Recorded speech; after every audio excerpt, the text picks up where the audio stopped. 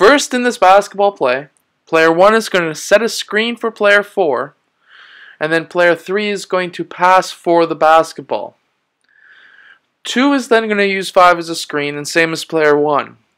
1 will curl towards the middle of the key afterwards, which should confuse the defense enough for 1 to be open right in the middle of the key for 4 to pass him the ball for an easy layup.